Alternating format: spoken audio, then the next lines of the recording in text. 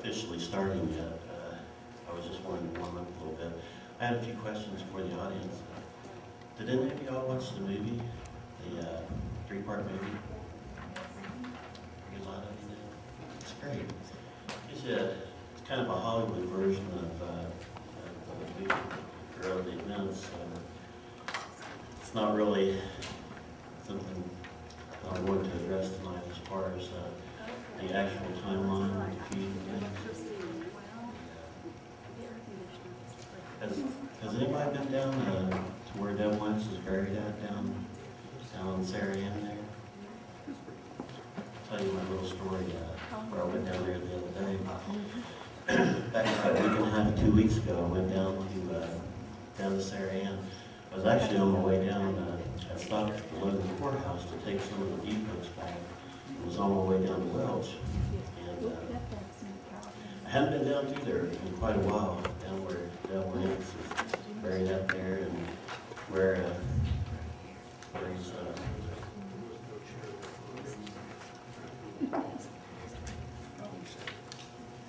it's been, like I mentioned, it's been quite a while since I've been down through there, and it was right on one of the really hot days. It's about 94, 95 degrees, and I was like, well, I'll just go ahead and stop there, since I'm on my way down to Welch to take the deed books down there also. And so I pull over, and right when I pull over, there's two other cars pull over. And I was like, oh, I'll probably have company if we're going up on the hill here. Well, one of the carloads of folks was from South Carolina, and the other carload was from New York. So I was like, my goodness, they're off the beaten path here. And I'm sure they probably thought that after they come down the load and then went down 44 there toward Guilford. And they're having the sticks here. But so we got out, and they looked and they saw my little state badge, and they was like, does the state maintain this cemetery? And I'm like, no, the cemetery is a private cemetery, it's a family cemetery, and there's no perpetual care or anything.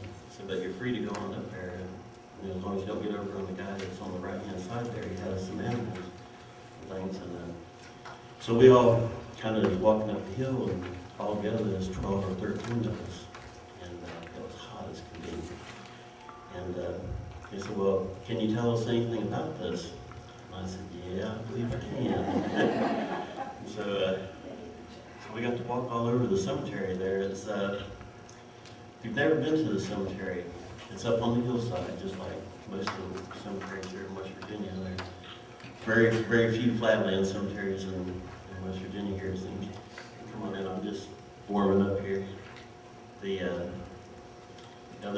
The cemetery is pretty steep, and as you go up the road, it's about 75 yards up to where Devil Anse is buried. And along with his children, there's several of his children are buried there.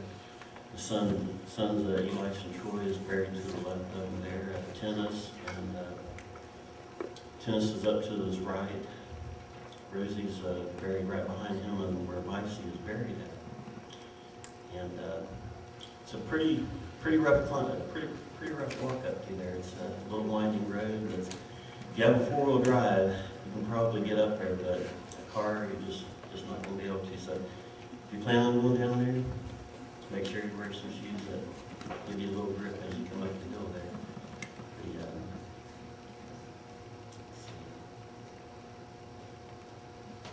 We're going to kind of wait and give some more people a chance to come in.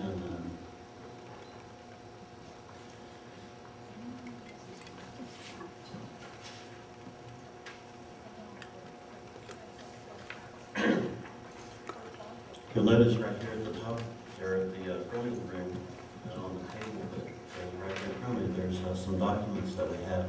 Once the presentation is over and things,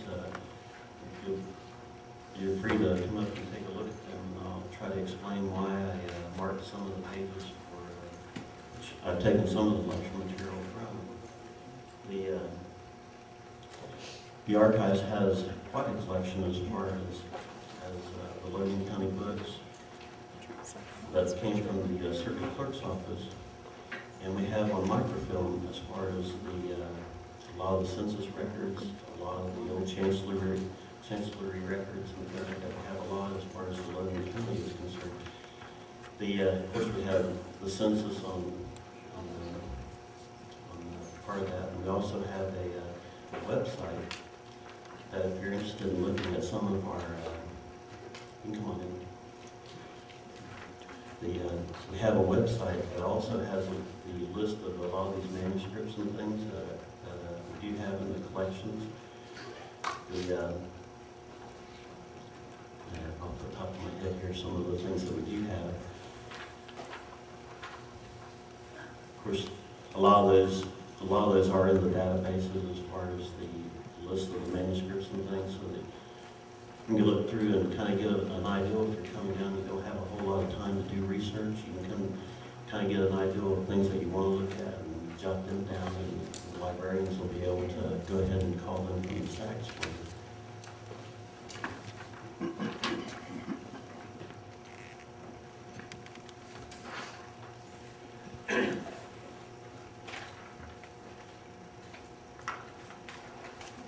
See me doing this quite a lot because it's going to be a dry one, I think.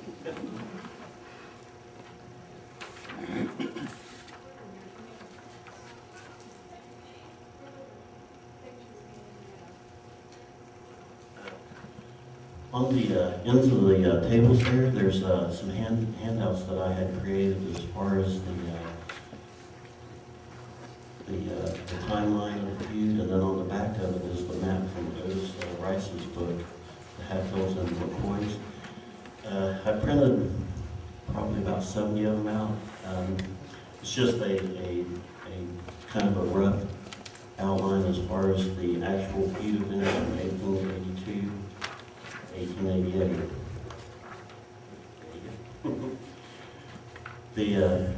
Which I wanted to kind of pass on a little something.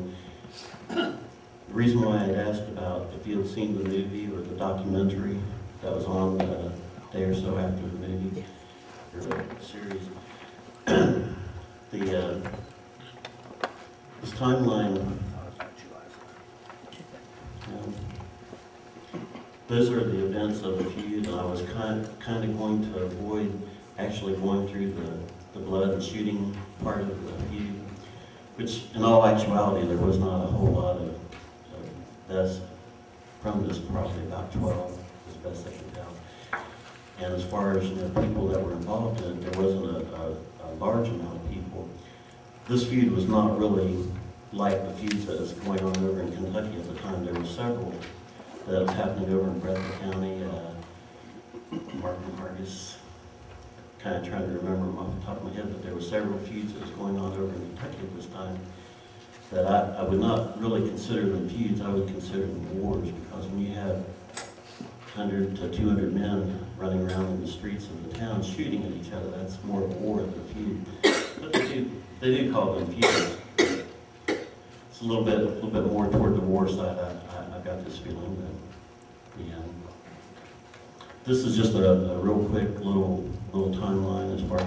And like I mentioned, what I planned on doing is actually looking at the background and some of the information on what I feel is one of the causative factors leading up to the feud.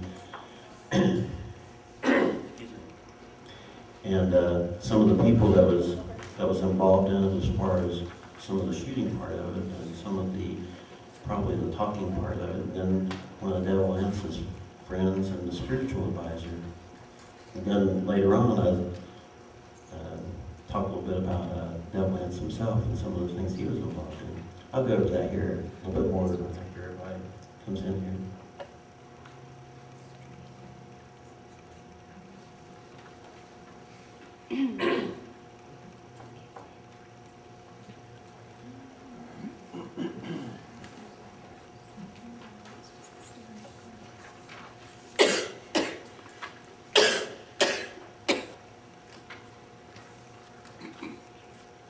One thing I would like to call your attention to is over on the sides here, the librarians and the archivist had put together some displays as far as some of the books and things that are part of the story of the feud. And there's some pictures and things in there. There's some pictures and things in there that is very interesting. Then there's some of the books, some of the popular books that was actually from some of the more of the mainstream, what's that mainstream media? Crawford's book, American Vendetta.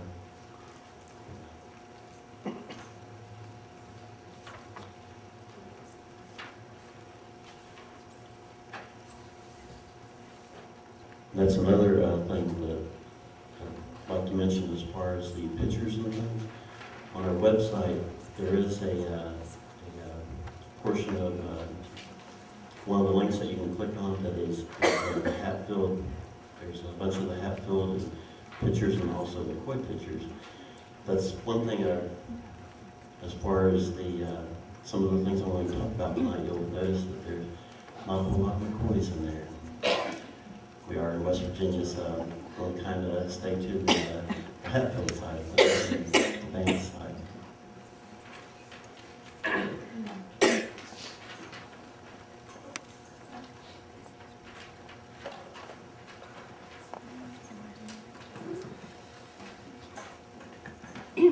And after I was looking at some of y'all were looking at the map that's on the back of that. That's the map from the history of Iceland.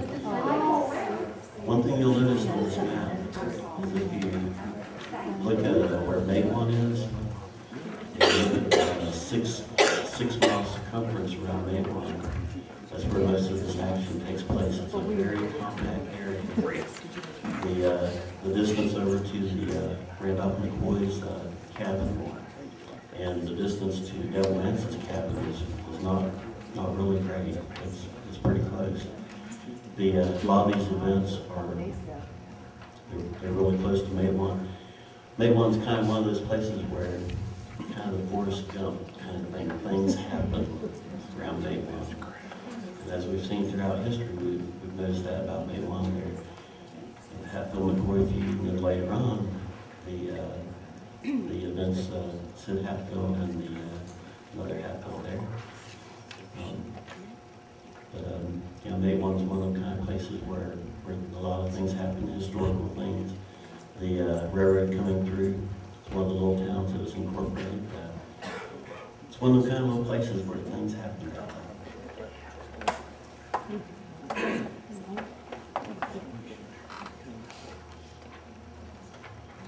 Also on that map, you'll notice as far as the place names, Cape Blackberry Branch, that is just right across from Maywan, actually right beside the Bus Creek on the Kentucky side, which the election was just right up from the mouth of that branch.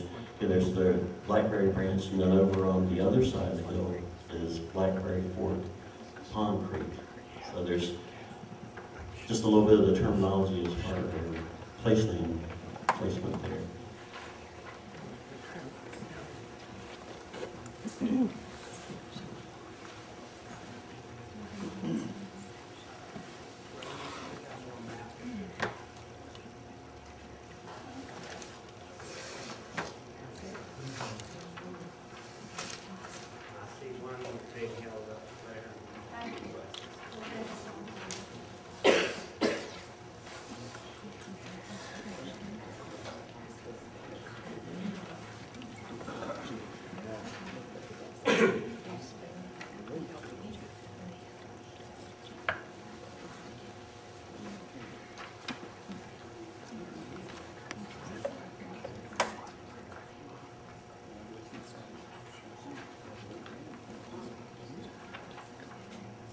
We may have a few more people come in, but I would like to welcome you all to the Tuesday night lecture program that's hosted by the West Virginia Archives and History Library.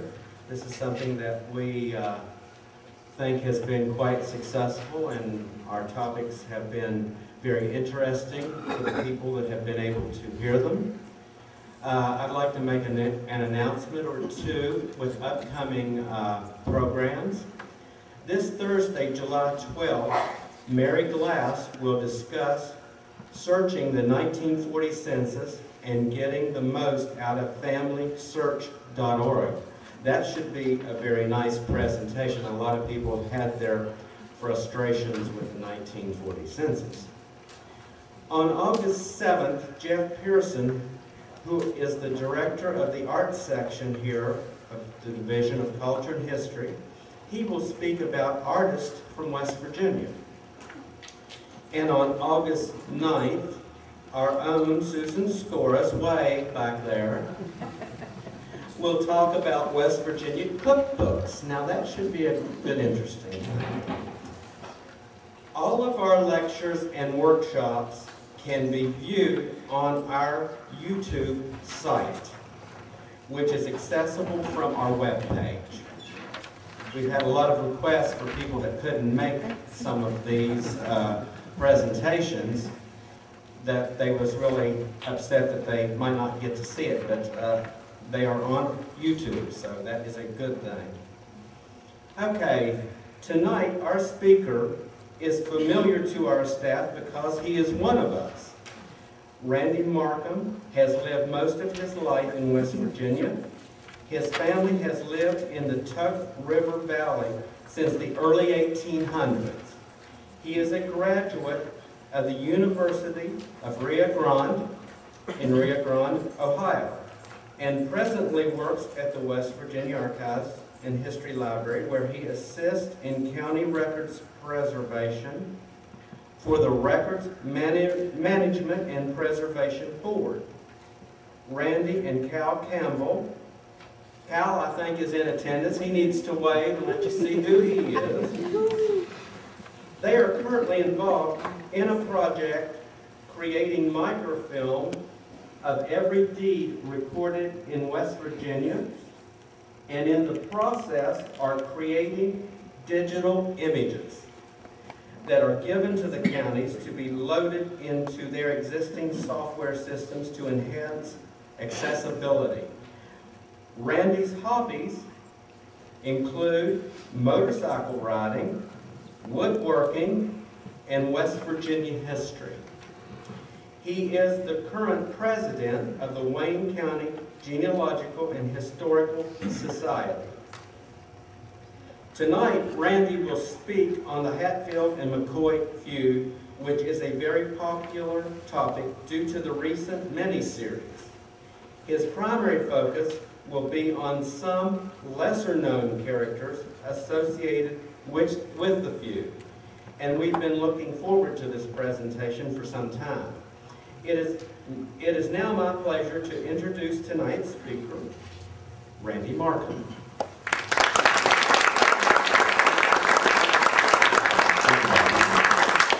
Thank you for coming over.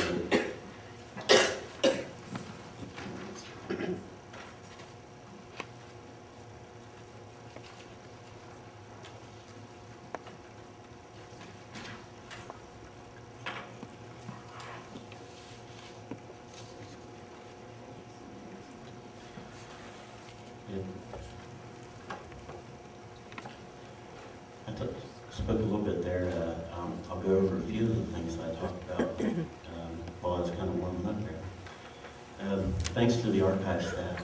They're a great staff, and they will, if any of you come in for researching things, they will really help you out. They really help me out in putting together a lot of this information here.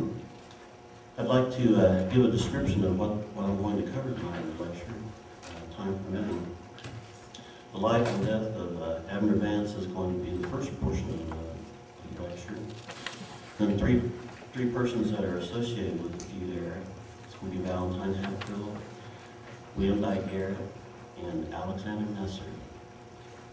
And then the third portion of the lecture is going to be some of the court proceedings, land transactions, and a look at the timber operations that Devil Anse was involved in.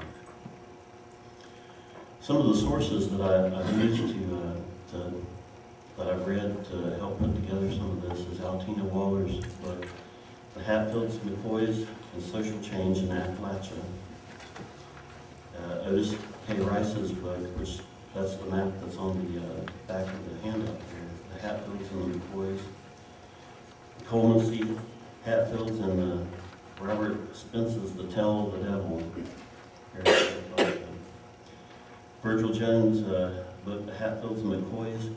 And then, as you can see, some of the Logan County circuit clerks' books, and also used the deed books of Logan County itself.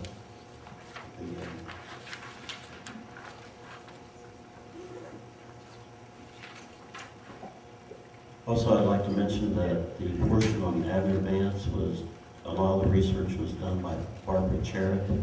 She is a Vance researcher. This first portion, the life and hanging of Abner Vance. And this is one of those events. Many people view the feud as starting with the Civil War with Asa McCoy.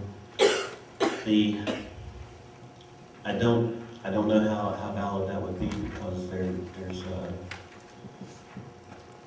there was so much bushwhacking going on and things at that point that he was probably just another person that got killed there.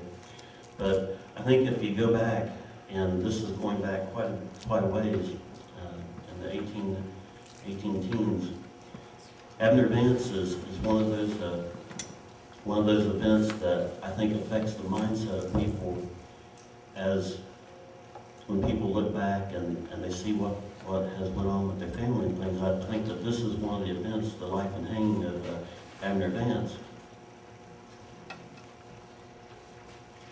This does happen quite a ways before the feud, and this is kind of the genealogy, but I want to talk a little bit on something before talk about the genealogy.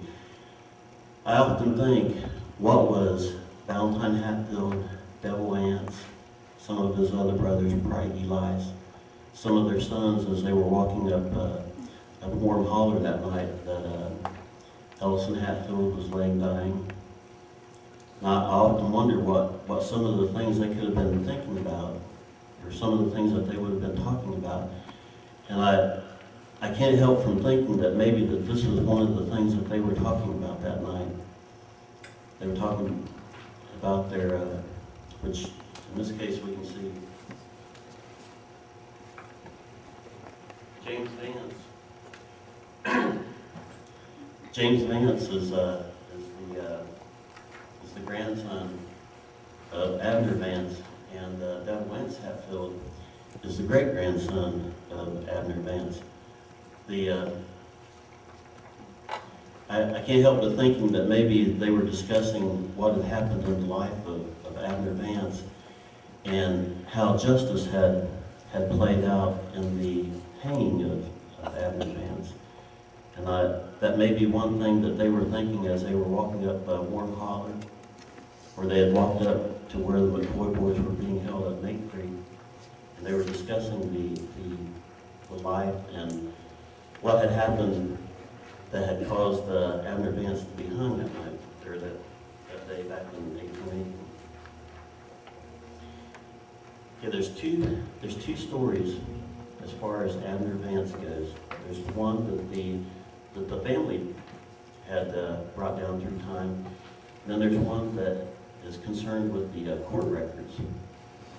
Okay, I'll tell you the story of Abner Vance from the family's perspective.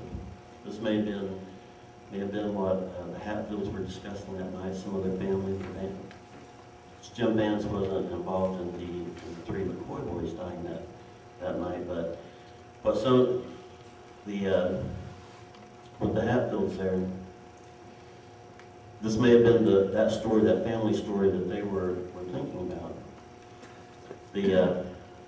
Abner Vance was a farmer down in Russell County, Virginia. He had lived down there for quite a while. His family had traveled across Virginia. They were part of that Western movement. They had traveled over, and at this time they were living over in Russell County, Virginia. This is the family story now. He had lived there along the Clinch River, and had a very large family, and he had a wayward daughter, Elizabeth Vance. Now, the family story runs along these lines, and that The Hortons were another family that was down in Virginia, and they were quite powerful. They were involved politically in the county of Russell, in the county government there in Russell County. And this daughter had rode away with one of the Horton brothers, Daniel Horton. And later on, when Daniel brought her back, he pushed her off the horse and said, "Here's your cow back." Of course, he was very, very angry at that point, and as he turns and rides away, his brother Lewis is with him. And Abner Vance loads his rifle, and as they're riding away, he takes aim and he shoots Lewis, probably accidentally. But he shoots Lewis, and Lewis tumbles off of his horse and falls into the Clinch River. And he's saved at that point, but he dies several days later. And Abner Vance is charged with the murder of Lewis Horton. Lewis Horton, his family is very powerful in the county of Russell, and so when they have the trial, there's some false statements made, and Abner Vance is convicted of murder, and he's hung there.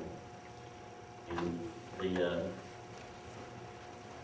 now that's the family story part of it, where the death of Abner, they attribute that to false statements by the Hortons and several other witnesses, and he was hung because of false statements made in court against him.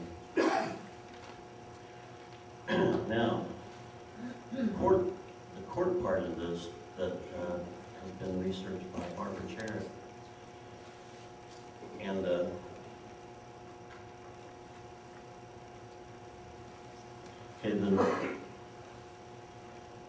there was Abner Vance. On the 22nd of September, 1817, Lewis Horton was shot by Abner Vance, and he died later on September 27th, 1817. About 6 days before that, 6 days before September 22nd, there was a hearing in the Chancellery Court there in Russell County, and statements were given during the hearing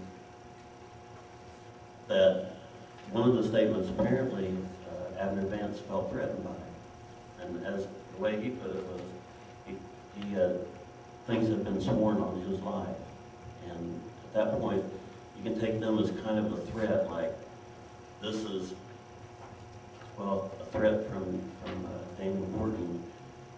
It could have possibly been a land thing. We're not really sure because a lot of those records that actually detail that part of the case in the Chancellery Court and the deposition is non-existent, unfortunately. But in the later court records, he felt that he had been threatened some way during his deposition, but we don't know what that deposition was about. But Chancellery courts at that time handled land, they handled wills, they handled divorces, and they handled bastards cases. And so there may be a connection that has come down through time to the family that may be that connection. We're not really sure as far as what it was exactly over.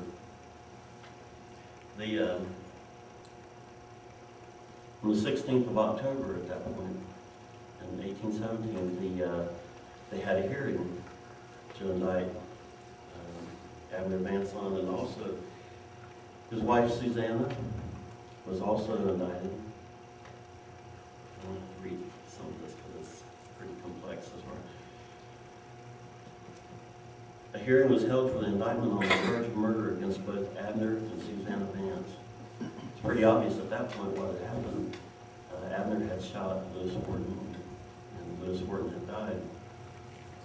He was not given bail, and Susanna was unable to post the bail amount. It was several $1,000s, and so she was not going to be able to come up with that amount.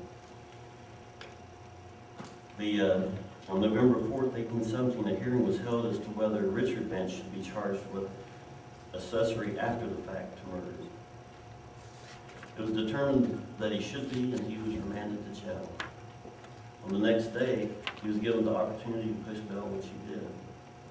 His charge was not quite as serious as what Abner and Susanna's was.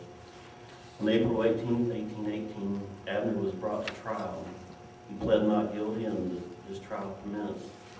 The next day, charges against Susanna was dropped, and she was released from jail. On the following day, charges was dropped against his son Richard.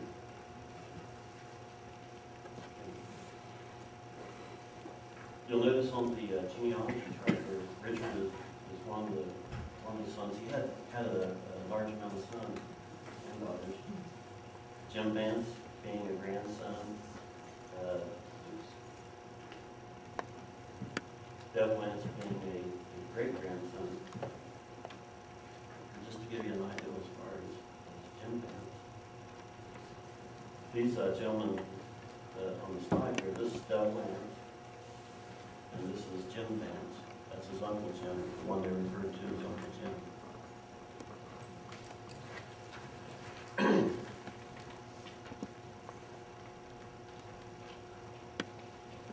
I'll explain this slide here in just a little bit. There's actually two parts to this slide. Finally, on the 17th, Abner was convicted of murder in the first degree. He was sentenced to be hung on July 17, 1818. However, 3 exceptions was filed. We know 2 of these exceptions was that dealt with his defense. It's insanity. He pled insanity, which insanity is not in the case of insanity nowadays, but insanity as in the heat of the moment type insanity. And the other exception was the judge had made biased statements during the trial.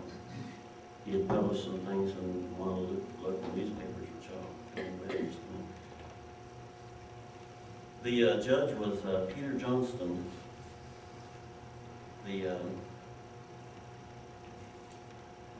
At that point, Abner Vance is still in jail.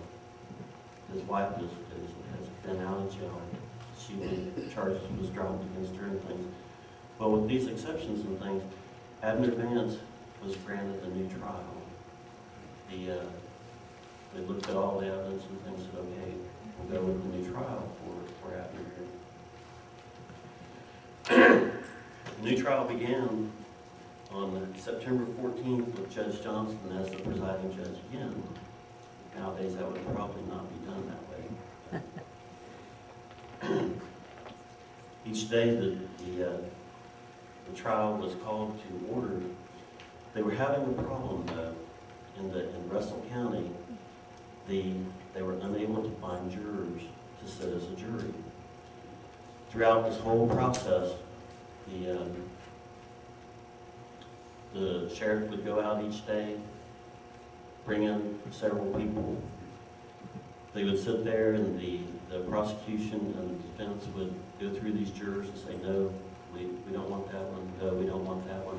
So they were unable to seat a jury, and that was, by the end of the term, they had been unable to seat a jury because either everybody knew Abner Vance, or the prosecution was like, hey, that person, that gentleman is too well known to Abner, and we're afraid that he'll go against our trial or our case here. One thing may not be able to read that. This is from an old newspaper, the American Beacon. It's an article regarding Abner Vance. And basically it's talking about this at the end of that first trial, the exceptions and things, and some of the case facts and things. And I decided to kind of point out this part of it. This is a little blurb on Sylvania's. It says, looks like Brower, but it's Brewer. And this family is from the same area as what the Hatfields and the Vances moved to eventually. They're part of this movement also westward. And you'll notice this little portion here is actually not about Abner Vance, but I thought it was interesting as far as some of the reporting and things. We'll see this later in other newspapers during the feud as far as how they did some of the reporting. He was then launched into eternity when he was hung. That was kind of the each day the trial was called to order, unable to seat. Altogether, about 64 persons was interviewed for jury duty, unable to seat a jury. So the trial was put off until the next term of court. During all this time, Abner Vance is in prison. The family part of it was that he had taken off and was up in Logan County during all this time, and that his son Richard was like, "Dad, you ought to go back to Russell County and get this settled. It's bothering your conscience and things. You ought to go back and get this settled." But according to the court documents, that's not exactly true on that part of it. That he was actually in jail during this whole time, and his health was failing, but that was one of the things they mentioned, that he was in poor health throughout this trial.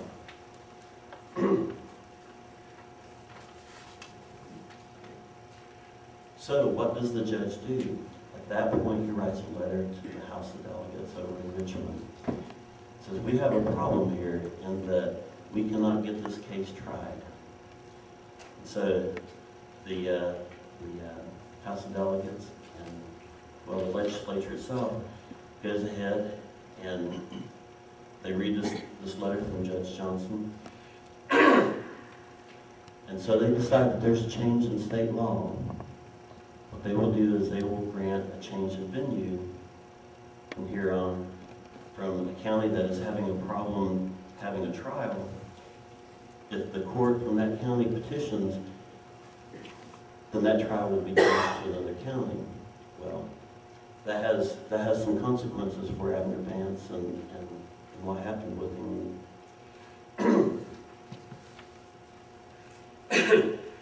Yeah, this change was in the revised code of 1819 there in Virginia.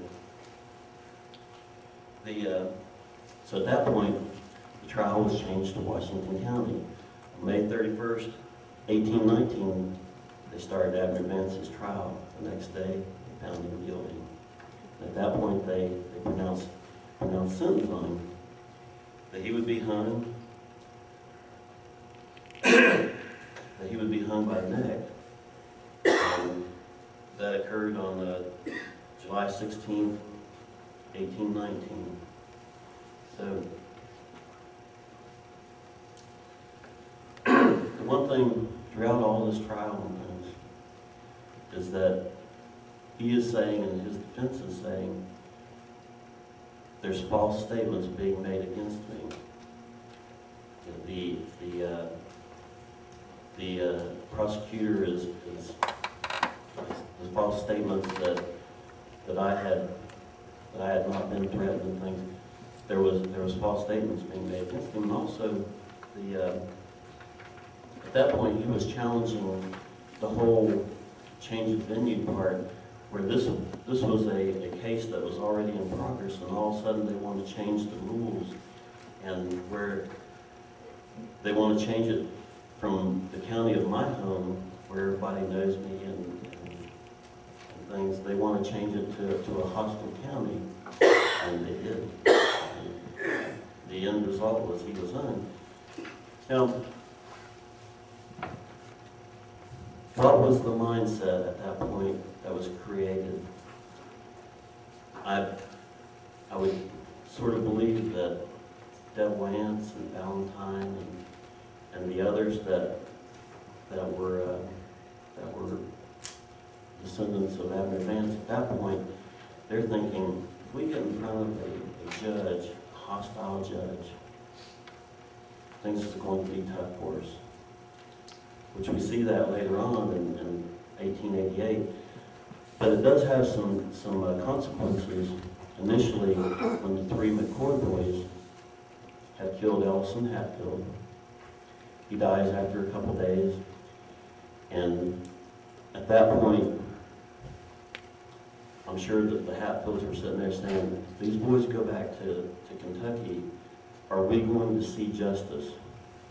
We've seen where justice has not been applied years before, and it affected our family quite a bit. You know, is justice going to be applied in this case? And I think they made a decision there that, no, it's not going to be made, or there's justice is not going to be granted, and we're going to do something about it. And it had fatal consequences for the three McCoy boys.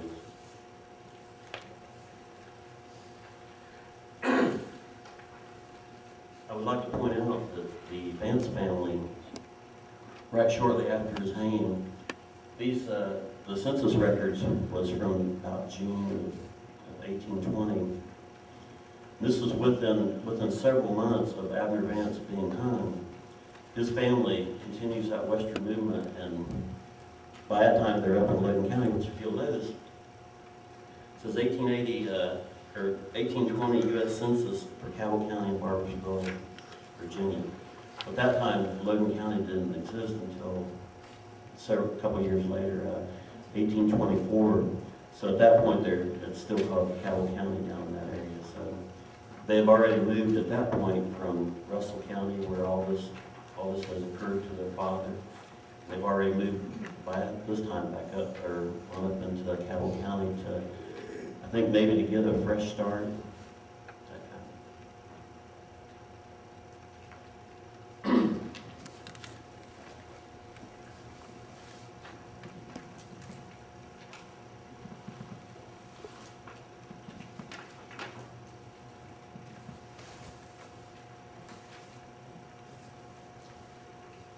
I would like to point out some of the names that's here. This is Susanna, that's Abner Vance's wife right here. And some of his sons, Richard, John, James, and Abner Jr. A lot of them, when this occurred, a lot of them just picked up and they moved right on into the rest of the county. Okay, a lot of the other families that were moving right around the same time, or just shortly before that, of course, was the Browning family that had married into the Vances, the Weddington family. A lot of them moved up from Pike County, Kentucky. They were friends and things, and they weren't moving necessarily because of Abner Vance's problems, but they were part of that western movement on over in West Virginia there. Marcum family, the Chapin family. There were several families that are actually still represented down in Logan County and Wayne County and down in those areas. Okay, the next slide here, you'll see it's Valentine Hatfield. This is the brother of Devil Anse Hatfield. A little bit older than Devil Anse. This is actually a drawing from a newspaper in actually it's not 1881. Years later, in 1888. The Valentine Hatfield, I'm going to give you a little biography of Valentine Hatfield. Born about 1834, right that time period. Died February 13th, 1890. He's married to Jane Maynard. They were married on August 29th, 1853. The interesting thing about the Maynards, they're another family that moved on down into what is now known as Pike County, Martin County, Kentucky, Wayne County, and over in that area. They're another one of those families that did that western movement. He lived on the May Creek, close to where Ellison Hatfield lives, or lived at that time. He also owned land over on Beach Creek, was just right on over the hill there from May Creek. Okay, there's no official, I'm going to mention his, as far as the Civil War portion of that, there's no official records for Valentine Hatfield as far as Civil War service. Now, this is a little bit different than the other two guys that I'll be talking about.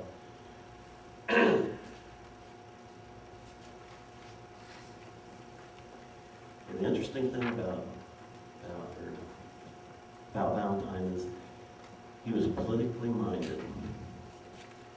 He had been elected as Justice of the Peace in Magnolia District of Logan County, which Magnolia District, if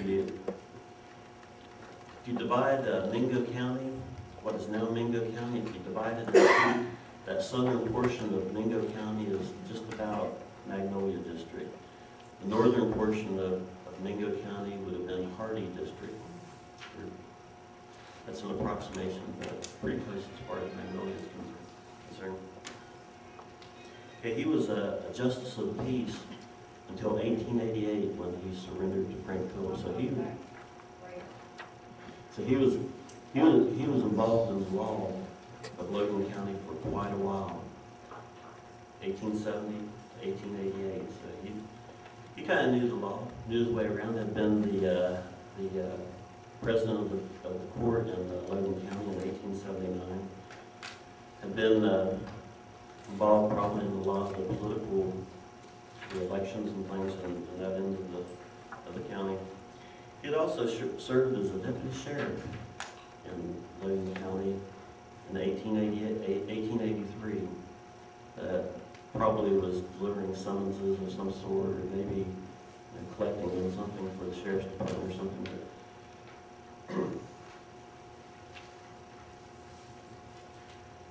I'm going to show you some of the slides that are actual scans from one of the collections that we had. The Secretary of State, we had the collections, or we have a lot of the old records from that office. And these were lists of officers for Logan County. This is actually when Valentine was elected as Justice of the Peace in 1870.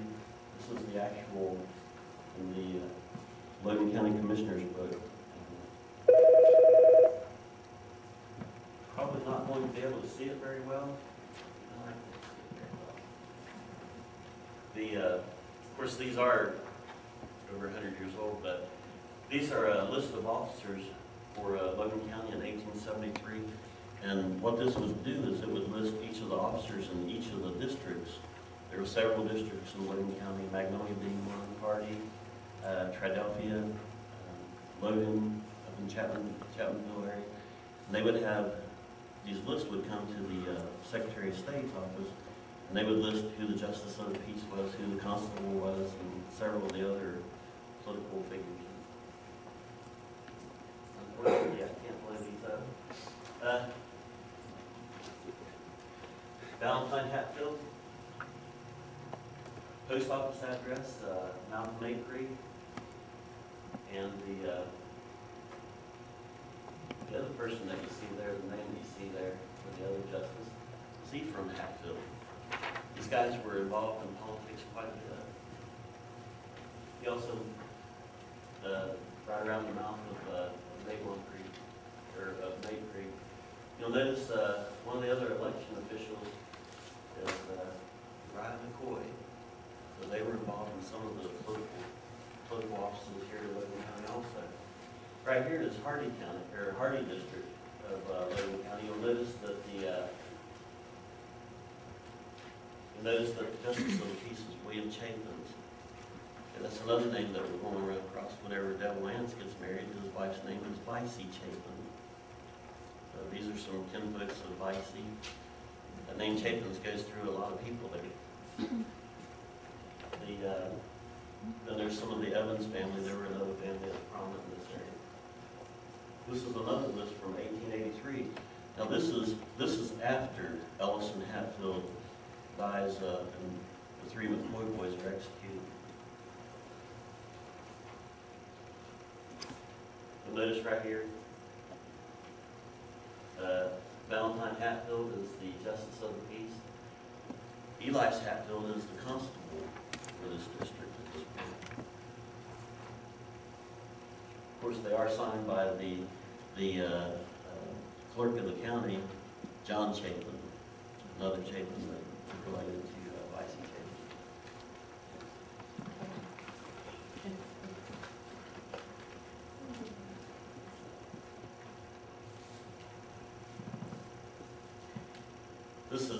This is the actual entry for the where he was the deputy sheriff, and he had been qualified as deputy sheriff. But also, there's an interesting name right here.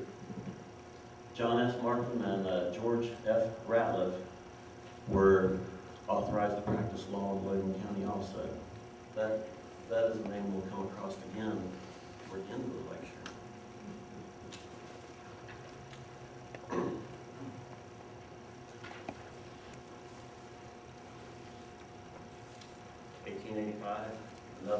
Basically another list as far as Valentine Hatfield, Justice of the Peace.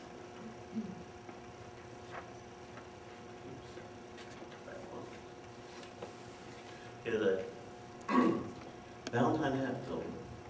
Now, what happened in the feud with Valentine Hatfield?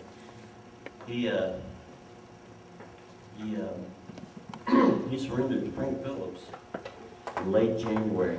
He had the burning of the Randolph McCoy cabin on the 1st of January, 1888.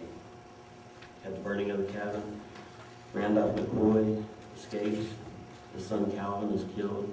His daughter Alfair is killed also. Their cabin's burned. They move over to Pikeville at that point. The Valentine Hatfield, after Jim Vance and Cap Hatfield are trying to get away from Frank Phillips, and then, well, Jim Vance at this point is killed, and Cap Hatfield escapes. Well, several days later, Valentine Hatfield, he surrenders to Frank Phillips with the understanding that he would not be taken into custody until just right before his trial. Of course, that went out the window immediately. Frank Phillips came over and captured him right off the bat. And at that point, there's a lot of things going on with Pike County politics also. Frank Phillips has been authorized, sort of a semi-official as far as the Kentucky government is concerned, to start, and this is where Perry Klein comes into this also. Perry Klein has started gaining power in Pike County during this time. And he is at this point, Randolph McCoy has talked to him enough, and plus he was a kinsman of Randolph McCoy. But Perry Klein is starting to make some waves. He's been an official in Pike County for a little while. He's also been a delegate over to Kentucky in the House of Delegates. And so he's a lawyer also. And so he's starting to make some problems for the Hatfields. And the response to this was the Hatfields, the burning of Randolph McCoy's cabin. And that sets off, at this point, that sets off all these forays over into West Virginia where Phillips and the posse is trying to catch these Hatfields, and they're pretty successful at it. Eventually, with some of the things that went on as far as the private detective agencies and things, they managed to get 9 of the Hatfields and their supporters. Okay, one of the first things that they do, and this is shortly after Valentine is captured or surrenders himself, is they appeal a habeas corpus to the courts. In other words, they have taken me from my home, and that is against the Constitution. You're secure in your home. And at that point, the Hatfields have all, these cases have been filed to, as far as habeas corpus goes, and they're wanting to be released back to their homes since the government of Kentucky has taken them against the law. Well, there in Louisville, the first thing they do is the judge says, this case has to go to the Supreme Court. So this case goes to the Supreme Court, and the Supreme Court rules on it. And the thing that they rule on is that, yes, these guys were taken, but they're in custody of the state of Kentucky now, and they got there by private citizens and by other ways, and since they're there, then they can go ahead and be tried. So that's, at that point, that's what they do, is they say, okay, government of the Pike County says, okay, we can go ahead and try these guys. Supreme Court said that it's all right for us to go ahead and have these guys, and they go ahead and try them. Okay, the trial of Valentine Hatfield, August of 1889.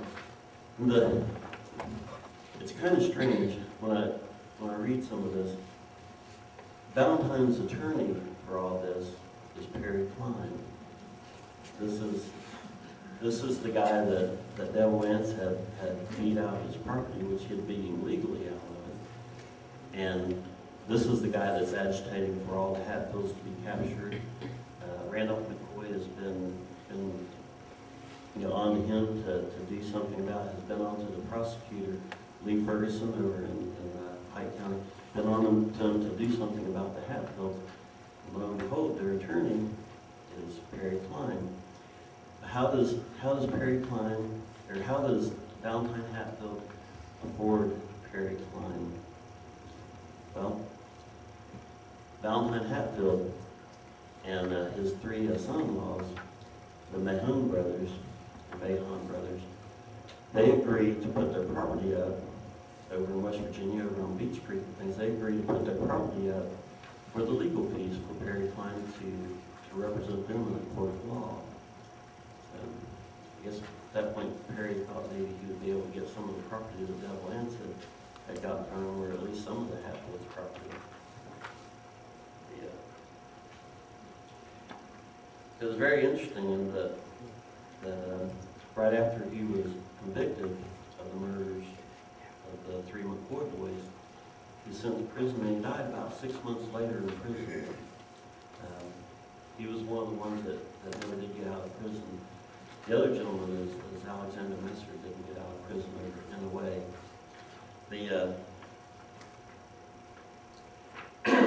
Some of the statements that for the stereotypical statements that we hear as far as we consider hillbillies and things, that Valentine Hatfield made a statement to one of the reporters that was interviewing, because he liked to talk to people, and the reporter asked him, said, "But I've heard that you have several wives," and Valentine Hatfield at that point is like, "No," he said, "I have only one, and that's all I would want to have." Then the other statement he made said, "We have been tried, convicted, and sentenced by the press before they know the facts of our case. You will find us all different people from the general ideals that's been entertained by us." I think back to that, of Crawford's book, American Vendetta, and the portrayal that he gave of Devil Anse Hatfield and some of the other Hatfield members and things. I think that kind of plays into it just a little bit there. I'd like to go on to the next person. William Dyke Garrett.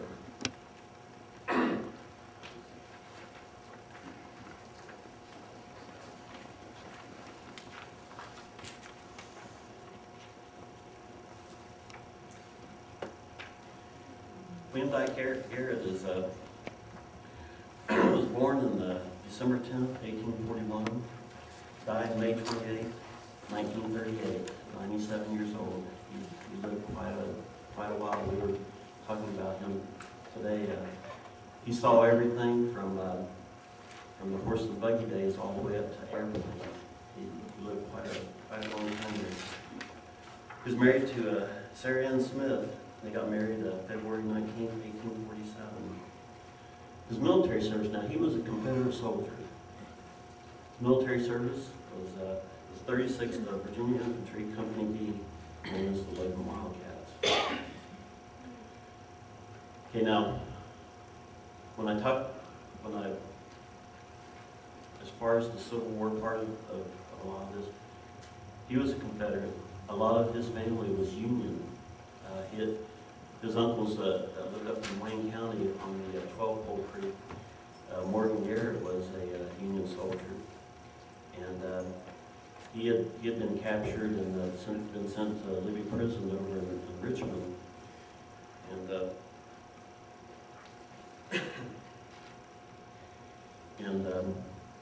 the interesting thing about Morgan Garrett is after the Civil War, he's the sheriff of Wayne County. So there's some political things as far as back and forth in Wayne County there.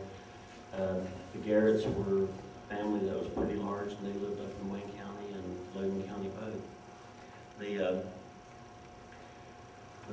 Another interesting thing about Morgan Garrett is he was exchanged for Charles Walker Ferguson. This is the brother of Milton Jameson Ferguson, the colonel of the 16th Virginia Cavalry. William Dyke Garrett was born on the Big Creek over in Logan County. His family, actually his father had moved from Wayne County over into Logan County, just right around the Chapmanville area there.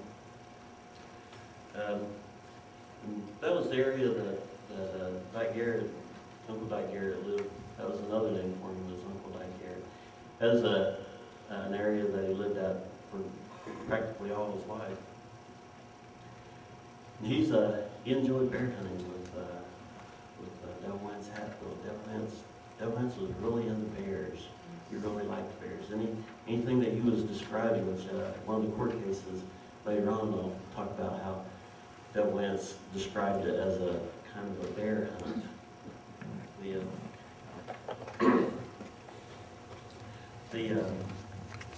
As I mentioned, William Dyke Garrett, Shepherd of the Hills, is another name that they called him by.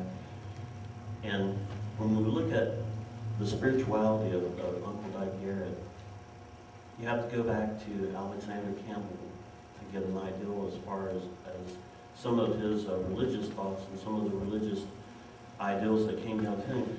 Alexander Campbell, of course, Bethany College here in the state. There was a movement in the 1820s as far as the religious movements in the frontier areas, which would have been West Virginia, or what is now West Virginia, Kentucky, Virginia, and Alexander Campbell was one of the proponents of that Reformation or Reform movement that they had.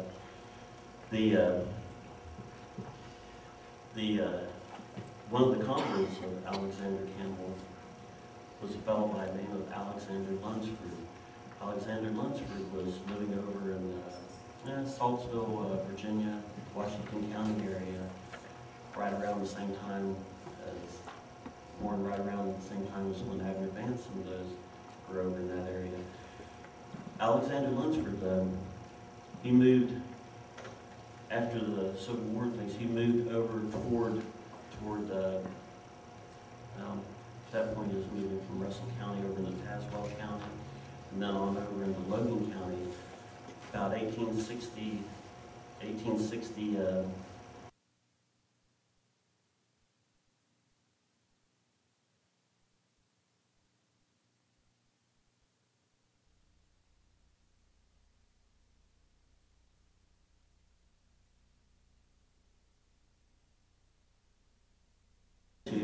who was running for prosecuting attorney of Logan County, John Chapin.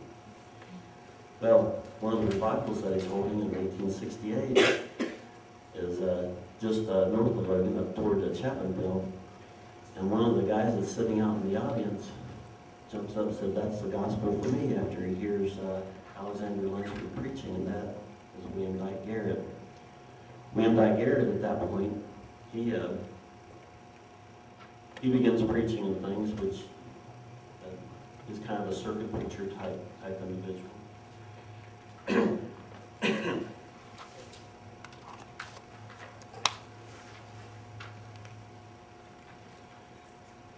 Uncle Dyke Garrett begins preaching and things. Then later on, as you'll notice on this slide here, he's authorized to celebrate marriages in Logan County. And this is one of the things that was mentioned as far as the circuit clerk goes.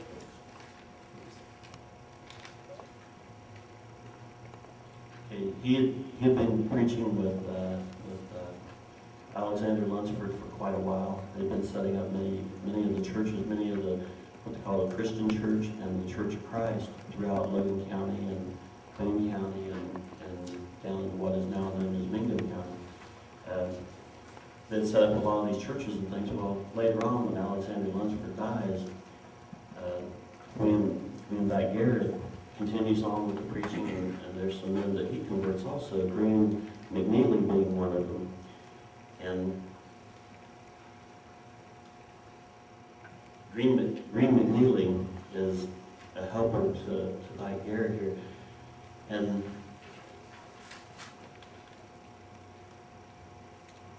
later on, in about 1911, the Dyke Garrett is an incident happens up close to Montgomery, and the two sons of Devil Anse Hatfield and Vicey Hatfield are killed in a gunfight.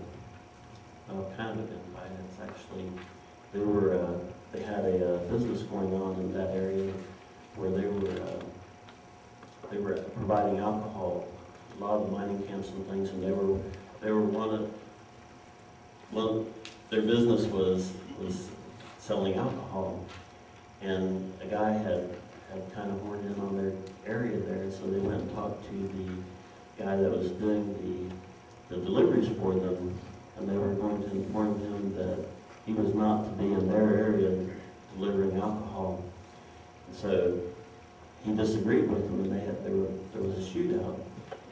The gentleman died that they had went and talked to. And of course, they were also shot during this. One of them died within 20 or 30 minutes. The other one died probably a couple hours later. Well, this letter here, or this message is for Dyke Garrett and Green McNeely, asking them that they would come and preach the funeral. Devil Anse had requested for them to come and preach his son's funeral. And of course they did.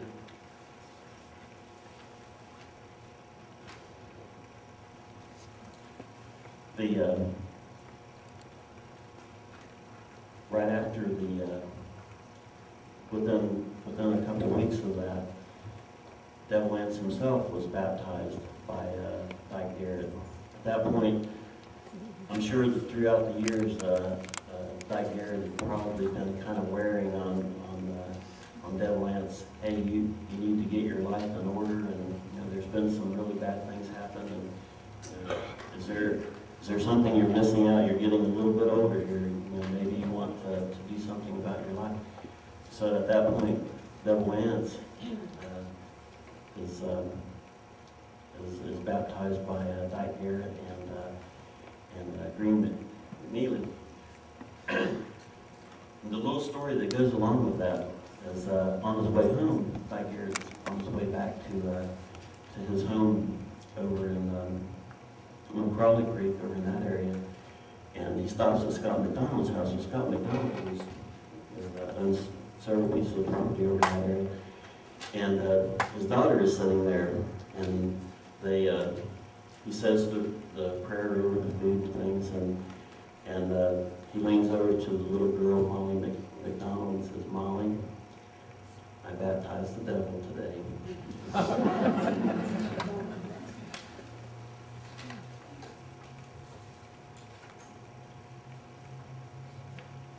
Later on, Dyke Garrett and Green McNeely preached Devil Anse's funeral there in Sarah Ann on January 9th, 1921. And then he was buried up on that hill right buried at Sarah Ann. Alexander Messer. That's the only slide I have for you. It doesn't have any pictures or anything. I haven't been able to find a thing on it. Found the death certificate where he died in prison, but that's about all I've been able to find on him. However, we do know a few things about him. He was born August 13, 1837 in Hazard, Perry County, Kentucky. Died June 24th, 1923 at the Western State Hospital in Hopkinsville, Kentucky. That's the mental hospital and the prisoner hospital that's over in Hopkinsville. And so he was still in prison when he died there. He was married several times. One of the times that he was married, he mentioned on his pension report that he was married by William Chapins up on Marcum Creek. They're right on the Wayne County and Mingo County line. This William Chapins also being the Justice of the Peace that we saw on one of the slides earlier. And William Chapins also being some relation to Vicey Chapins, also being some relation to Don Chapin, who figures into events later on down in the Battle of Blair Mountain. Also, the county clerk there and one of the attorneys over in Logan County, the John Chapins and John Conley Chapins, also being part of this Chapins family. His military service, he was a Union soldier. He served in the 4th Kentucky Mounted Infantry in Company C, primarily down in the Tennessee, Alabama area there. He was involved in the battles concerning General Hood down around Franklin. Also later on, he was involved in some of the battles with Nathan Bedford Forrest over in Alabama and that area. Saw a lot of hard action. Bedford Forrest, he is a tough guy, tough commander for the Confederate. He had enlisted early in the war and had served throughout the war. He was discharged while he was in Macon, Georgia, August 17, 1865.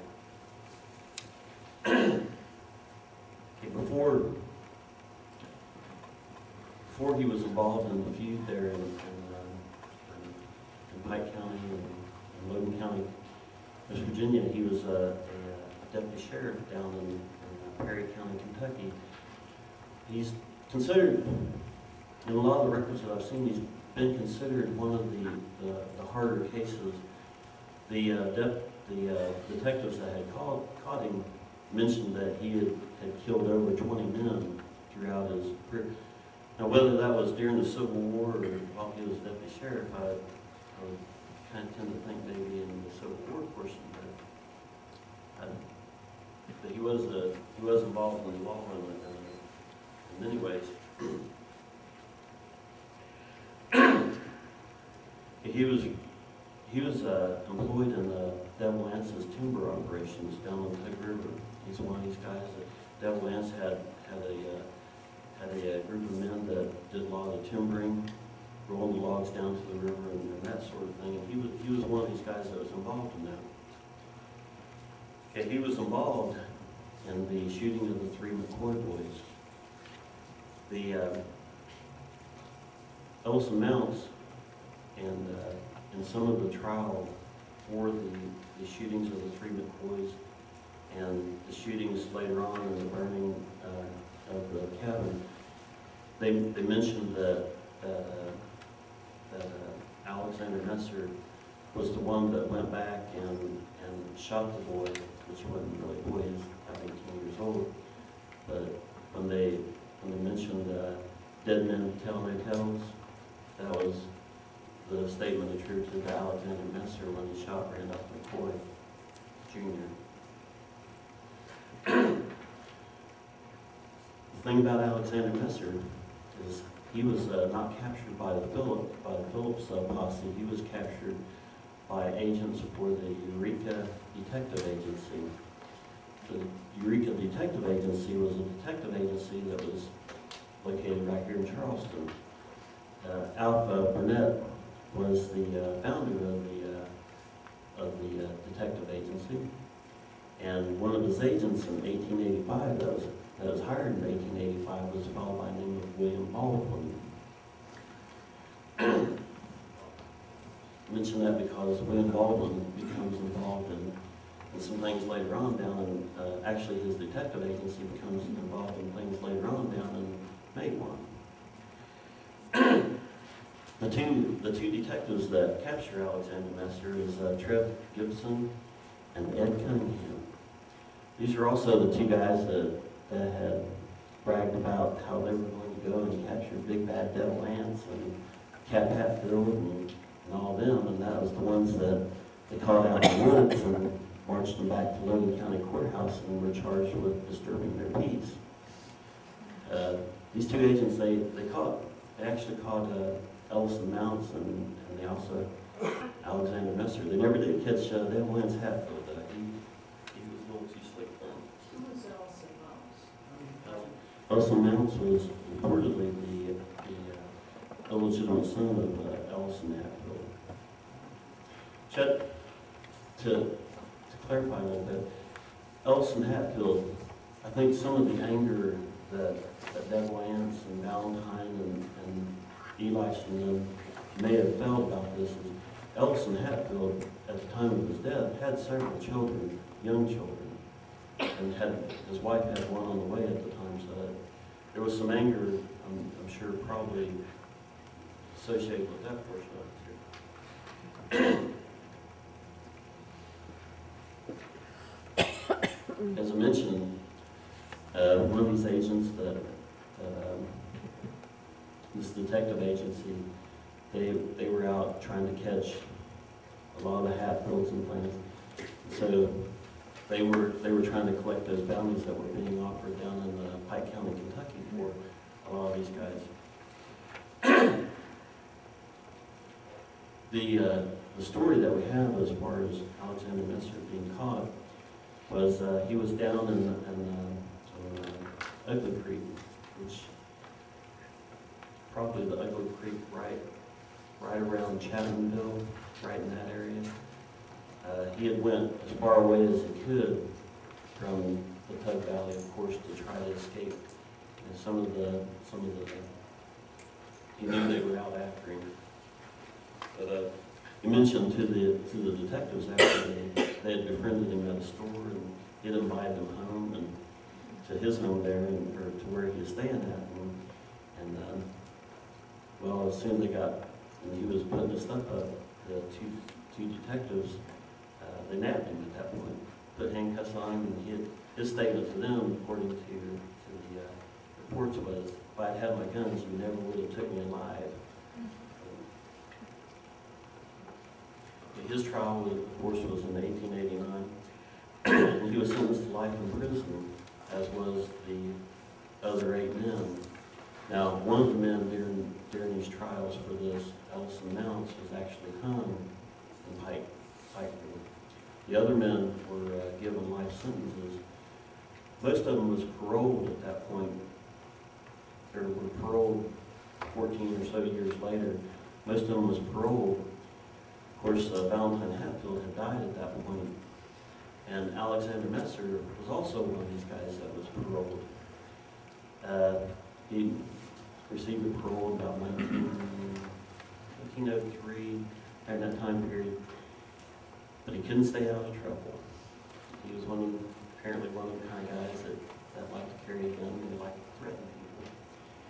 And so he ended up the parole board, when he went back in front of them, the parole board heard the evidence from the sheriff that had arrested him, said, hey, I've arrested this guy twice for being out and threatening people and roughing people up. Y'all need to do something about him. So they said, we sure will do something about him. So they put him back in prison. And there he remained until he died in 1923.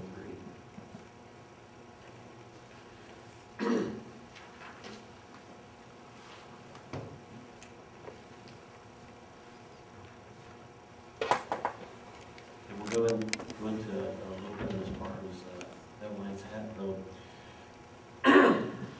Some of his land dealings, some of the timber operations, and some of the court proceedings. If you remember from the movie, and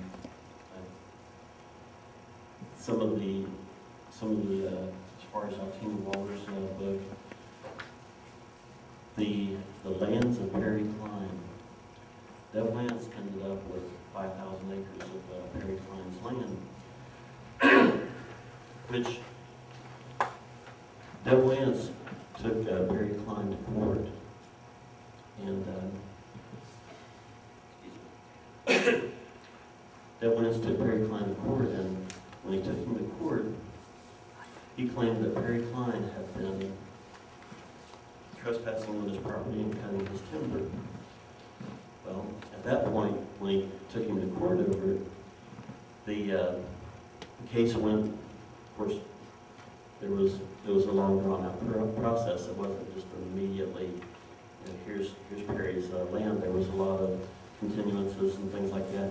Perry Klein eventually lost his property, and Devil Anse ended up with this 5,000 acres, which, when you think of 5,000 acres, probably the best way to think of it is it's almost 8 square miles of land. 8 square miles of land that is covered with trees. And not small trees, they're large trees. These, of course, at this point, Devil Anse is doing a lot of timbering and things. His brothers have a lot of land. His cousins have a lot of land. His friends have a lot of land. And a lot of this land is hills and mountains, steep mountains. They can't farm on this land. It's really tough to farm on the hillside. But it does have all those trees on it. So at that point, Devil Anse goes into business for himself and for his family in cutting timber.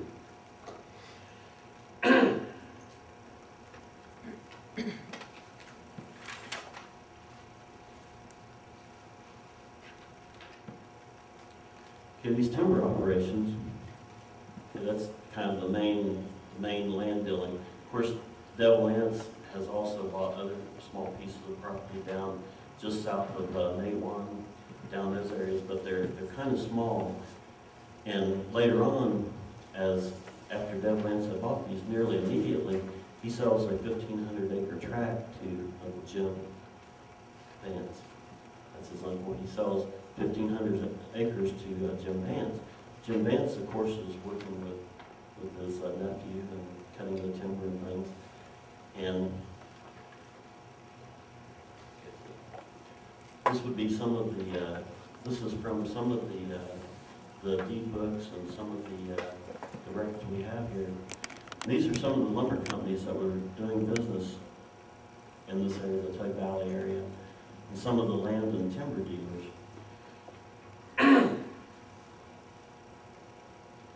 The thing about the timber at this point, the N&W Railroad has not been built through the Tug Valley, and that wouldn't occur until 1892. Well, from about the end of the Civil War, 1865, up until 1892, you have this timber being rafted out of the Tug Valley. Of course, this is the type of timbering operations that would be going on throughout the state of West Virginia until railroads had actually made a headway into the valleys and things. This timber, of course, would be cut in the wintertime and things. The families would be out there, the men would be out cutting this timber, getting it down to the river, hauling it down there. One of the deeds we have is Jim Vance had signed a contract to haul timber for a Lewis Steel. This Lewis Steel is who Devil Anse bought property off of, and he decided that the Tug Valley was a little too hot for him. He got rid of his property, Devil Anse got rid of his property in the Tug Valley, moved over on Island Creek from land that he had bought from Lewis Steel. Well, Lewis Steel had contracted with Jim Vance in about 1881 or so, had contracted to cut a bunch of timber for him. Jim Vance had agreed to give him a certain amount for the poplar logs, or to give a certain amount for the poplar logs, 10 cents a cubic foot. And Jim Vance, they had agreed that when Jim Vance got him down to Catlettsburg area, the timber brokers, or the lumber brokers down there that was buying timber, or these logs for the big sawmills, he would get the best price he could for all the walnut logs. And I'm assuming he did, because I never did see any suits brought against him. As I mentioned, a lot of this logging was done by rafting. Of course, the Tug Valley, it's a very shallow river. There's not a whole lot of water that during the summertime, it's rocks. Knee deep, not very deep at all. They would wait for the spring tide or the spring flood, and all these big rafts, they could float them down to Catlettsburg or down to other sawmills that were located on down South Point, down over in Ironton, and then on down over into down towards Cincinnati, depending on the company that bought them. The company that would have bought a lot of these logs in South Point was Yellow Poplar Lumber Company. And on down in Ironton would have been the Newman Spanner Lumber Company. Then, of course, the Coleman Crane Lumber Company on down towards Cincinnati. They're buying a tremendous amount of logs, and these logs are huge. And they're buying a tremendous amount of them. We can see from some of the newspaper in Lawrence County there, these sawmills were sawing, daily sawing about 80,000 board foot of lumber, which when you think of as far as the amount of lumber, that would be a semi that you would see going along Route 64 here, it's going to be hauling about 40 to 50,000 board foot of lumber. So that gives you an idea as far as how much lumber they were sawing every day. And this is being hauled by wagons, by trains when you get on over into Ohio there. But this lumber is not being hauled by semis, of course, it's being transported on the Tug River. The log rafts was probably about 100 logs at a time. That's the reason why Devil Anse Hatfield, many of his crews was, he had about 30 guys all together working for him to configure. So, you know, several of these men are going to be riding these rafts down the Tug River. The Tug River, like I said, is very shallow. So you have to wait for the spring floods to actually start rafting these logs out. Well, there's a few places that I've been down through there, and I look at, I think back of the, you know, 100 log raft. It couldn't be very wide because it's pretty narrow down through some of those areas with the rocks and things, even when the flood is up. But it couldn't be very long either. So about 100 logs is the John Hatfield song about riding 100 yellow poplar logs down the Tug River. Yeah, 100 logs. When you get to the mouth of Marcum Creek, which I mentioned earlier, there's a sharp bend, and that must have been a headache and a half to go around that bend there in the Tug River.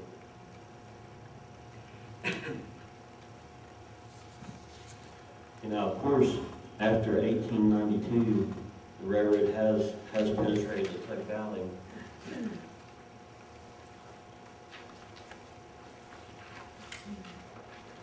I'll go to the next thing here.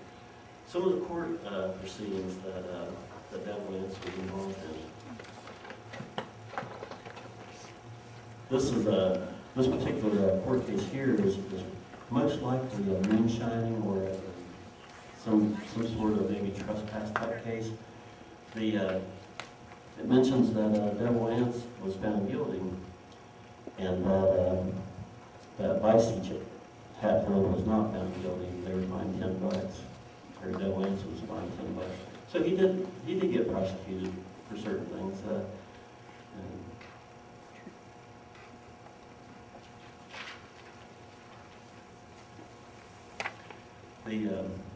The next little case I'd like to talk about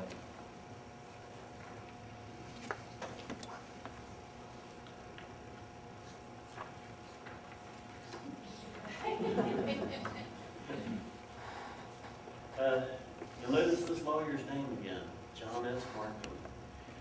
There was a case in 1890 that John S. Marcum was involved in over in Logan County. And Devil Anse was called to give testimony. This had been a murder case. A guy had been killed, the body had been hidden, and they were having a hard time tracking down who had done it. Well, Devil Anse, the Coleman Hatfield in his book, when they mentioned what would Devil Anse and wanted to have been known for, and Coleman said that the greatest bear hunter ever lived. And when you read some of the things that Coleman Hatfield told about this trial, you kind of get that idea that Devil Anse was really into bear hunting. And his life kind of revolved around bear hunting. Because as Devil Anse is giving this testimony in the court about they asked him, okay, why do you think when you track this out, why do you think that this was the guy that did it, and why did you go where you did? And when Devil Anse is describing said, well, I started following his tracks, and his shoes were making dents in the dirt, and his shoes were making tick marks because the shoes had hobnails in them. They had little nails that would make skin marks on like rocks and logs and things like that.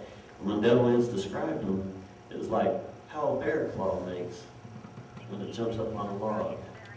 And then he goes on in some of the other testimonies, like, well, he was walking along toward such and such place, and he's like, well, why do you think he was walking that way? He said, well, when he spit, it splattered a certain way, and his shoes were making these marks. And he said the guy was missing a nail out of his shoe. He said right about where the right big toe was. So Devil Anse was really into hunting. He was really into tracking and things. Well, he was really, as far as woodcraft goes, if he had been in the time of Daniel Boone, you'd probably been reading a different history of him rather than the Hatfield and McCoy Feud. But anyway, John S. Marcum makes a comment.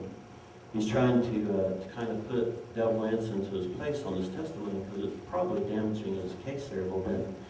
So he kind of tries to put Devil Anse into his place. He makes a statement of, are you Devil Anse? And Devil Anse makes a statement back. Do I look like I have horns on my head? And he's kind of being a little cheeky there. And are you the leader of the feud against the McCoys down in Kentucky? And at this point, Devil Anse makes a statement, or says, "Are you Soda Head John Marcum?" Of course, Soda Head at that point, when you shake a soda up, it just fizzes all over the place. And I think he was kind of referring to Soda Head John as he's an attorney that just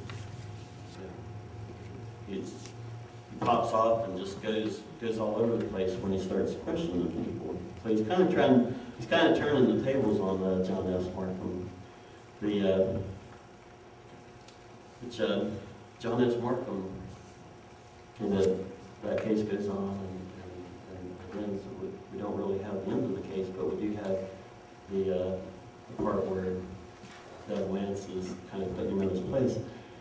And that may have had an effect later on in some way, because the prosecutor against Sid Hatfield at this point, or in a later trial for the murder of the Baldwin Phelps agents up in Mingo County,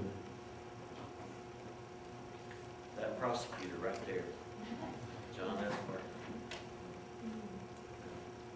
So that may, he knew the Hatfields from a long ways back, and whether that was one of the things as far as him going after Sid Hatfield. We'll let the animosity maybe. Oh, is there any questions on anything else? I wasn't clear about Anse and Perry Klein. You say you got Perry Klein's land. What's the story? Perry Klein's land. Perry Klein apparently was cutting timber, and Perry Klein's land butted right against Devil Anse's land there, just above, on Grapevine Creek. Devil Anse owned probably up one side of the hill. Perry Klein's right up the other side, and most of Grapevine Creek. And Grapevine Creek, about 5,000 acres, so it's about 8 square miles of property there. And the suit ran along the lines of Perry Klein had, whether accidentally or willfully, had cut a bunch of the timber that was over on Devil Anse's property. So at that point, Devil Anse brought suit against him and to collect damages. Well, the men that had actually backed Devil Anse on the suit is Rutherford, several other up there in Logan County, because at that point you had to put up a bond when you brought suit on something like that, and it was a sizable bond. Well, these men went to bond for Devil Anse to go ahead and sue him, and Devil Anse was successfully forced Perry Klein to sign the property over to him. And at that point, Perry Klein goes over to Kentucky. So you can kind of see that, there may have been some animosity there. I'm sure there was some animosity there.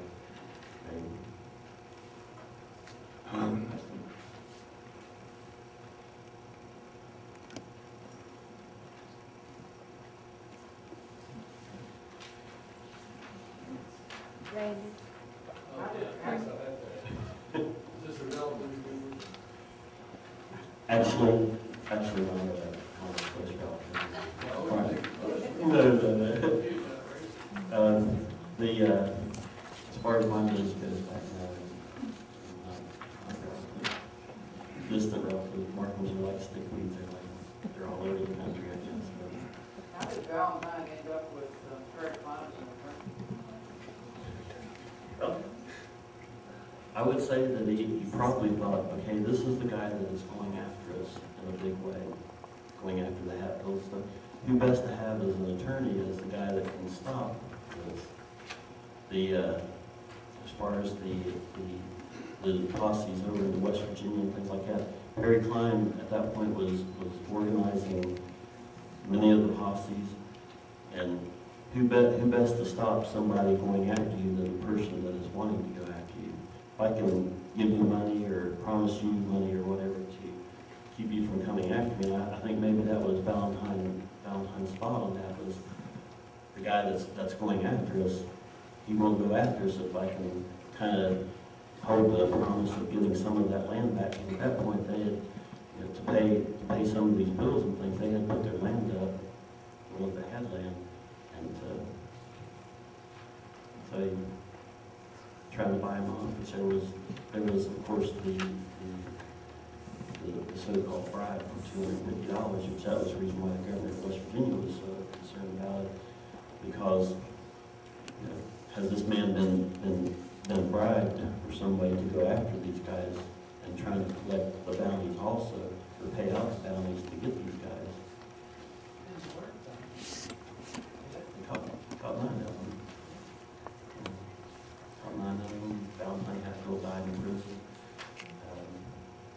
Alexander died, and Alexander Messer died in prison. The other guys they got out within 14 years or so. Many of them were out of prison at that point. You were talking about the difficulty in handling a jury. Did you have to be a male freeholder to be a juror in those days? Or What? did you have to be a male freeholder to be a juror? In Russell County, Or anywhere in the United States? many of the jurors, it seems to me when I look back through a lot of these records and things, many of the jurors they were going to be the wealthier, more influential people. That's what I mean. In order to vote, you had to be a male freeholder. Yeah, that's the thing. That's the thing about the statements that was made in front of the judge in Abner Vance's case, where the judge had put an article in the newspaper that was against Abner Vance.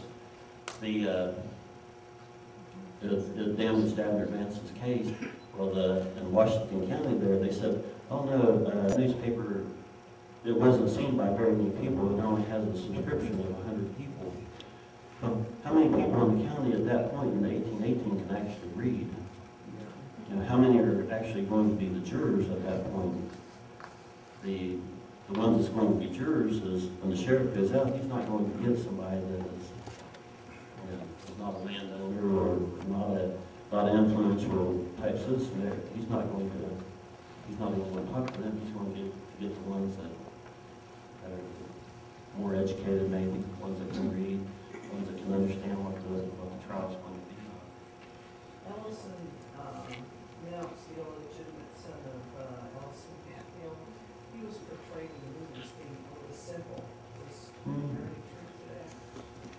From what I've seen, most of them kind of agree that he may have been a little slow and things, but when he was captured by Trev Gibson and Ed Cunningham, they kind of like, well, you know, he's a little, but he nearly escaped them. He was smart enough to figure out that well, he shot Trev Gibson in the leg and nearly escaped Ed Cunningham. As far as, you know, him being a little slow and things, the definition of slow at that point. Would he have understood the case against him and things? He was willing to talk to the prosecuting attorney, Big Ferguson, and so I'm wondering exactly if that was played up just a little bit.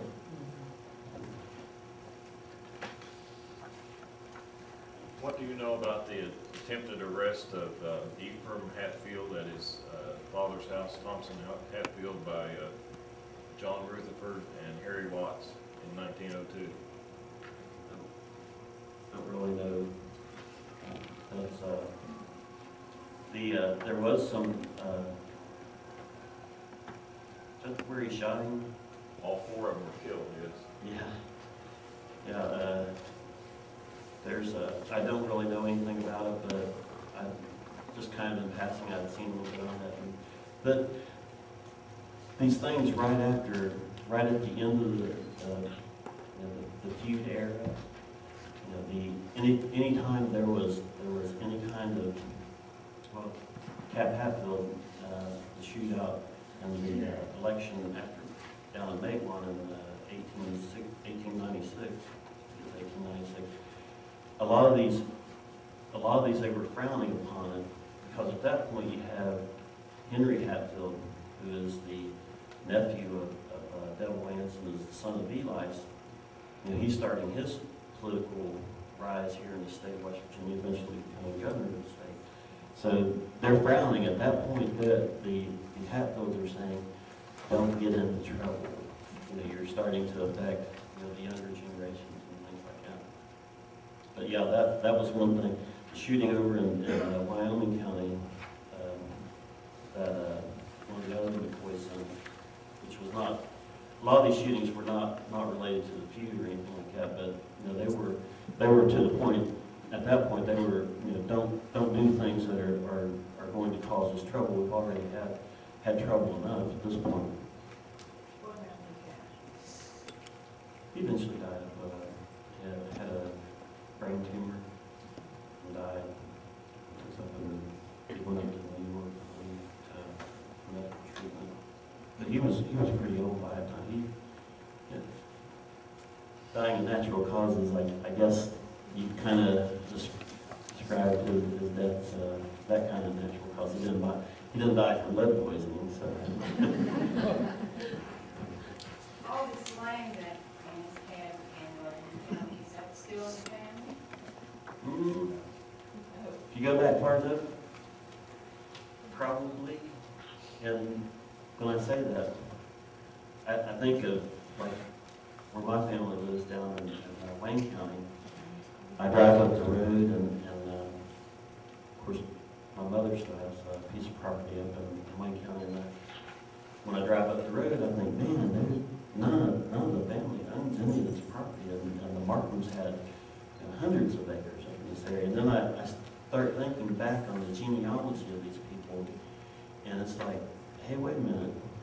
There was much a descendant of the Marcum that was granted that property. It's what I am. So their name might be different. It might be Smith or whatever. So yeah. And there is a lot of Hatfields that still live down in Logan County. A lot of Vances. Circuit clerk. And Logan County is Vance. Kathy Clinton. Kathy Vance. Good girl. She enabled us to, she agreed for a lot of records to come here to the archives. How many people sell food? About 12 is what they figured. You know, it wasn't a very large. Most of those casualties were recorded. The three McCoy boys, and the initial part of it, which the feud could probably be divided into two sections. You have the initial part three McCoy boys being executed in August of 1882, and then you had the part later on that was probably egged on by Perry Klein's rise to power and the Hatfields trying to wrongly do something about it, which is really not a good thing on my part to pass judgment on somebody's thinking from back then, but their response to something that they saw being severely wrong for their family. And as soon as that happened, I think they probably realized it was extremely severely wrong at that point. There wasn't, as far as death toll, it was not quite as, like I said, it's not quite like some of the feuds down in Kentucky, the Breathitt County War, various other feuds. The hardest, I forget all the names of these different feuds, but down in Kentucky you had groups of people fighting each other. That was a couple hundred people all together at one time fighting each other. So some of those feuds down there, this feud was a little bit where it was divided by a state line. That was one thing that made it more so as far as the feud part of it goes. Was Perry Klein related to the McCoys? Yes, he was. He was married to Randolph McCoy's sister. He was some close relation to the McCoy family. Why do you suppose this feud got so much more notoriety than the bigger feuds we talked about? Some of the books that was written, Crawford's book, American Vendetta, was one put out. Of course, he was a big shot lawyer, a big shot reporter from New York, and this feud was kind of splashed out on the national level as far as New York and Chicago. A lot of these newspapers were picking up this, and it's like, oh, look at these two families that are going at each other, and in a way, it's not really families going at each other. It's kind of supporters going at each other, people with agendas going at each other. Did Johnson get sent to prison? Johnson? He ended up in prison for a while. He ended up going out west for a while. Actually, he kind of followed timber jobs out further west. He was a skilled timberman. He'd been doing it all his life, probably. Any other questions? The two sons of Vance in 1911 that were murdered, did anybody ever go to trial for that? The other guy was killed. There were no survivors, right? Yeah, Shootout? the guy that they were after, that they were wanting to discuss things with, he died, of course. And of course, the two Hatfields died. And actually, was he the second one that died? Or was it Troy? Troy, right before he died, he was like, it was just between us. No, this goes no further, it's between us.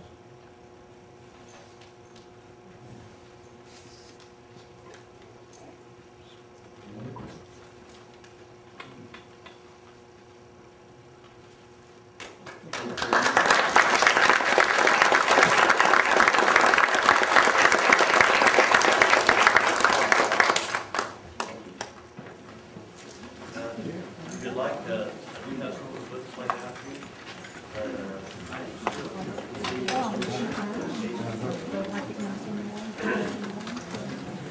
In the case of the Devil Anse Hatfield.